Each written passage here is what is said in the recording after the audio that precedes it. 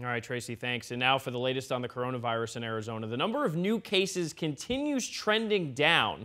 The Department of Health Services announced about 1,200 new cases yesterday. However, almost 150 deaths also being announced. The good news, though, more people are getting vaccinated. Almost 1.1 million people have at least one shot in the state of Arizona, and 413,000 of them are fully vaccinated. Well, COVID cases are falling, more vaccines are being given, and a new vaccine may soon enter the mix. We have a lot of questions regarding all of this, and we know you do too. That's why we brought in the expert, Dr. LoVecchio with Valleywise Health Medical Center this morning to help us answer all of yours and our questions on COVID-19. Thanks for joining us, Doctor. Thank you. All right, so first thing, after spiking following the holidays, COVID-19 cases and hospital metrics are now falling. So what do you think's behind this? Do you think it's vaccines? Do you think it's change in lifestyle, something else? You know, first off, the data is true. I mean, what we see in the hospital is it's much easier to get hospital beds, a little bit more relaxed atmosphere, but it's probably at least threefold. One, about 10% of people in Arizona have been vaccinated. About 20% of us have had it. And there's been no other big event. There hasn't been, a Thanksgiving or a New Year's Eve or any event. The closest we came is a Super Bowl, which I think was kind of kept in check. So it has a lot to do with it, and probably most importantly is the seasonality. We don't quite understand how seasonal this is going to be and when it's going to peak and when it's not going to peak like most viruses. All right, so right now we have those two COVID-19 vaccines which are being used in the U.S. right now, the Pfizer and the Moderna. But this week, an FDA advisory committee is going to vote on whether Johnson & Johnson's vaccine should become the third. It's one dose versus two, so some people are wondering if it's even worth getting it if you get it approved. What are your thoughts on this? Do you know much about it at this point? I only know what's written and what's written in medical journals and what my colleagues, et cetera, are saying who read about it. And the great thing about it, as you said, is that it's one dose. So one and done. You don't need the second dose. You don't have to schedule for the second dose, unlike the other two that are out right now. It's also kept at refrigerator temperature. You don't need the exotic refrigerators, these exotic GPS machines following the vaccines around. So that's pretty amazing. It's probably going to be a game changer.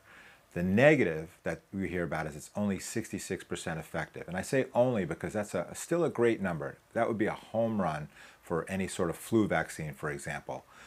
Remember, all three of the vaccines, though, when they get released, with regard to death and hospitalizations, bring it down to about 0%, or they're 100% effective in preventing death and hospitalizations 2 weeks after you get them. So, even though you hear the 66% and people are a little tentative, a lot of that data comes from other parts of the world where some of these variants were around, and maybe the J&J vaccine did not work as well as against the variants. So new research just published yesterday out of Canada reveals that more than half of healthcare workers report their sense of smell has not returned to normal 5 months after having COVID, and that 5 to 20% of post-COVID patients suffer from long-term smell loss. So is there any way of getting your sense of smell back? Right. And it's a great study. It was done in healthcare workers because I guess a lot of them are tech savvy, and we kind of go with the apps, and it was pretty robust. It was about 2,500 healthcare workers, and it turned out when asked, about 85% of them said they lost some degree of taste or smell, and after 6 months, only 5% of them still had a loss of that. So the good news is it's going to come back in most people. Hopefully, we can't say in those 5% of it's going to come back. There's all these little hacks that you see that kind of make no sense. To me, they have no harm. One of them is burning an orange. That's probably the most common one. You burn an orange, on your stove, and then you kind of inhale the fumes, and then it kind of goes away. I don't think it would go away. I think it's a very noxious smell that you would pick up this, sensitive sort of smell where normally it would be really bad. You'd be like, oh, this is terrible, or this is really potent. But, if you get this noxious smell and you have some degree of smell or taste loss, you might pick it up. So no proof that it works. If you do one of these things, make sure you're safe. Obviously, be safe when you're burning things on your stove. Yeah, that TikTok video looked a little scary. Maybe it's just if something smells bad enough, then you will smell it. You will eventually smell it, yes. All right, Dr. LoVecchio, stick around. We got a long way to go with you all morning long. Text your questions. If you want to ask the good doctor anything, 602-444-1212. We'll get to as many questions as we can this morning. And we know there's a lot to keep track of when it comes to COVID-19. So to stay on top of the latest information, you can download our free 12 News app. All right, let's get you up to speed now on the story.